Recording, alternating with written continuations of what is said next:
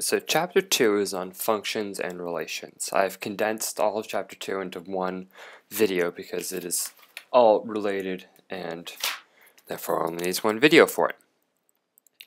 So the first thing is the Cartesian coordinate system. A function and a relation will be graphed on a Cartesian coordinate system, which, as you can see, is two axes. The x-axis is horizontal and the y-axis is vertical. And so when you're graphing equations, if you have the equation x minus y equals 3, and you're supposed to know what the value of y is when x equals 2. So what you do is you plug in 2 for x. So you have 2 minus y equals 3, and then you solve for y. So you get the answer of y equals -1. And when you solve a equation that is going to be a function relation, you want to write the answer as an ordered pair. And what an ordered pair is it looks like this. So this equation would be expressed as 2 comma -1, where it's x comma y in alphabetical order. And then so to graph your answer, you would go out 2 along the x-axis and then down 1 along the y-axis. So your point would be right about there at 2, 1, -1.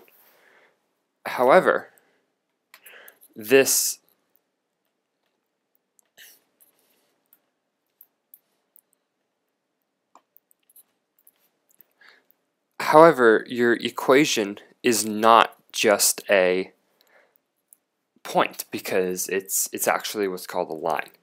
And so you can find out this because, as you saw, we only plugged in 2 for x, but look what if you plug in other values for x, such as -1, 0, 1, or 3, and then you solve for y, you'll get answers such as -4 for y, -3 for 0, -2 for 1, and 0 for 3. So if you plot these points on our graph, so -1, -4, 0, -3, 1, -2, and we already know we had 2, -1, and we already know we had 2, -1, and then 3, 0, you can see that this would look... What the fuck does he doing that? You can see that this order of dots would make a line, which would run just like that. And so this equation is a line, and you can see that it makes a line when it's graphed.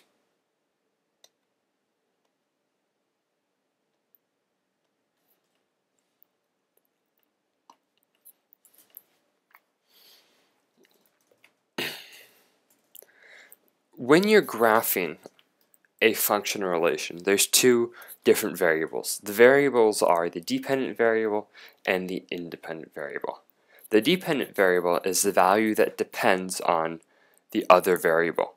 And so in the case of our equation above, the dependent variable was y, because the value of y depended on the value of x. On the other hand, the independent variable was the value that the dependent variable varies on. And so in our equation, the independent variable was x. So along with dependent and independent variables, a couple more vocab terms you need to know are the range. And the range is the set of values of the dependent variables. So it's whichever value y will hit. And the domain is the set of values of the independent variables. So whichever variables x will hit over the course of the function.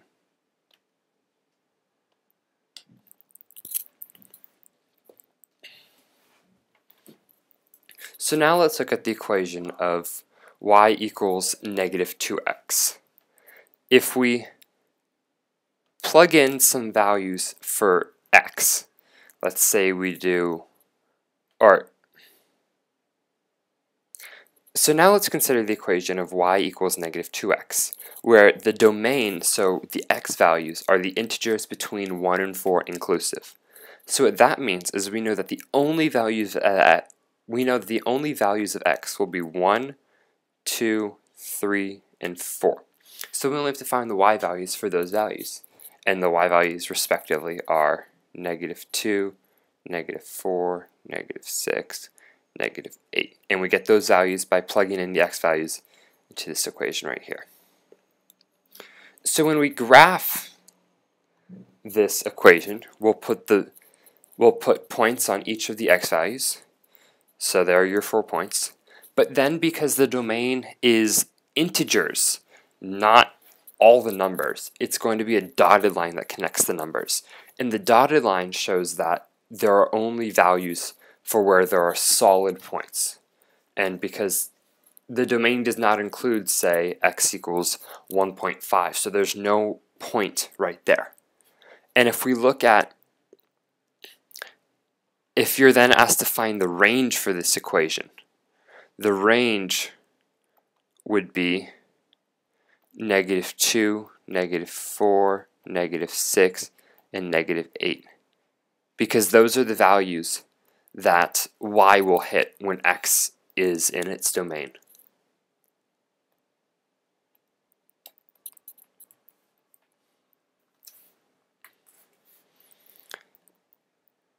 So now let's practice. Let's say we have this function and we're told to find the domain and the range. So the domain for this equation would be negative 3.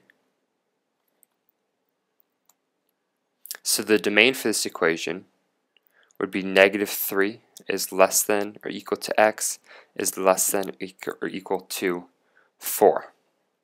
Because the x values go from negative 3 to 4. The range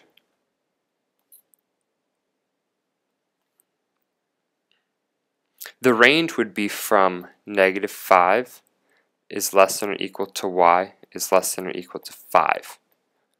Because although the y value is not at its highest when x is 3, the y value goes from negative 5 to 5.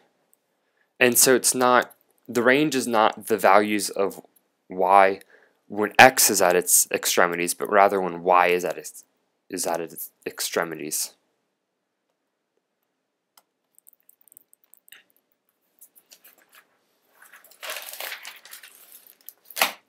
So another vocab term is the asymptote. And the asymptote is a line which a graph approaches but never touches. And this will occur when either the independent variable or the dependent variable is large in either the positive or negative direction. So either positive infinity or negative infinity.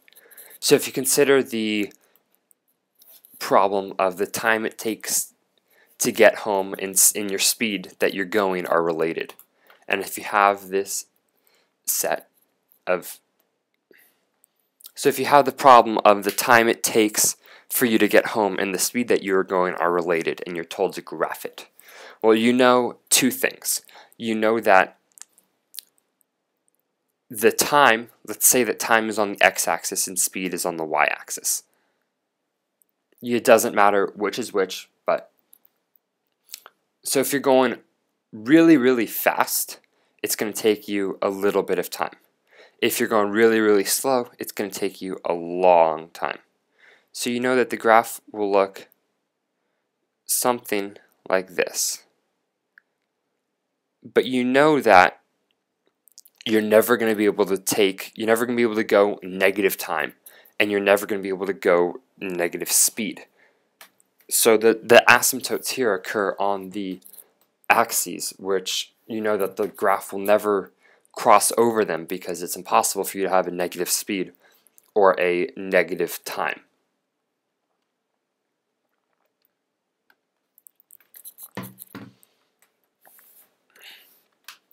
So now let's look at the equation of y squared equals x, and we're supposed to graph this. So we make our t-chart, and let's plug in some values for x. So for x, let's do 0, 1, and 4. If you plug in 0 for x, you get 0 for y. If you plug in 1 for x, you get 1 for y, but you also get negative 1. And the same thing happens where if you plug in 4, you get 2 and negative 2. So for each value of x, you're getting 2 values for y. And when we graph it, there's your 0, 0, your 1s, and then the points at 4. So if you draw the line, it looks like that, which is not a function, and I will explain that.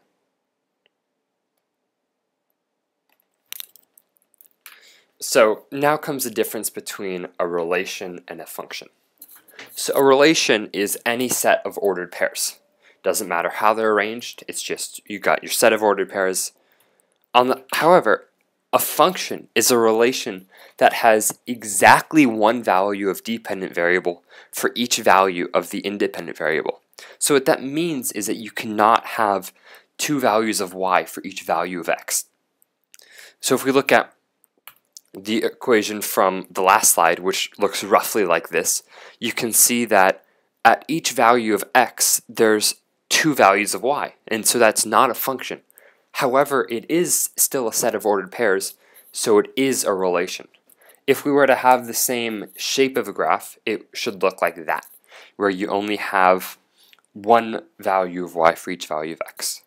And you can use the vertical line test to differentiate between a relation and a function. What the vertical line test is that you draw vertical lines for each value of x. And if the line hits the graph more than one time, then you know it's not a relation. Or if the line hits the graph more than one time, you know that it's not a function, but rather a relation, because the graph has more than one value of y for each value of x. So now let's practice. So if we look at this first example, if you use the vertical line test and you draw a vertical line there, then it crosses 3 points, so you know that's not a function, but it's a relation. And if we look at this second example, you can draw a vertical line there, crosses through 2 points, so that is also a relation. In this last example, no matter where you draw the vertical line, it only passes through 1 point. And so this last example is a function. And if you remember back to inequalities, a closed circle means that there is a point there, and an open circle means there is no point. And so on this last example, the open circle indicates that there's no point there, and which makes it a function.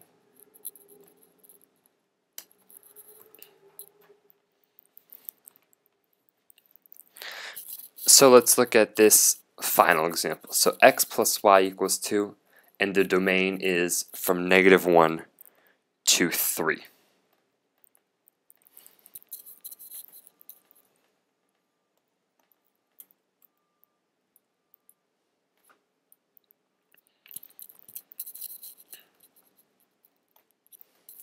So if we plug in some values for x, let's put in -1 for x, you'll get 3 for y. If you plug in 0 for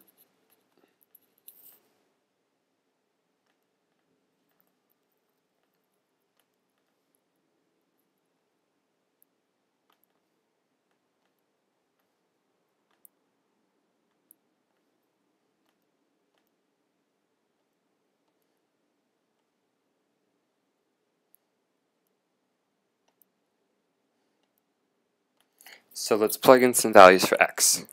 If we plug in -1 for x, we will get 3 for y. If you plug in 0 for x, we will get 2 for y. If you plug in 1 for x, we will get 1 for y. If we plug in 2 for x, we'll get 0 for y.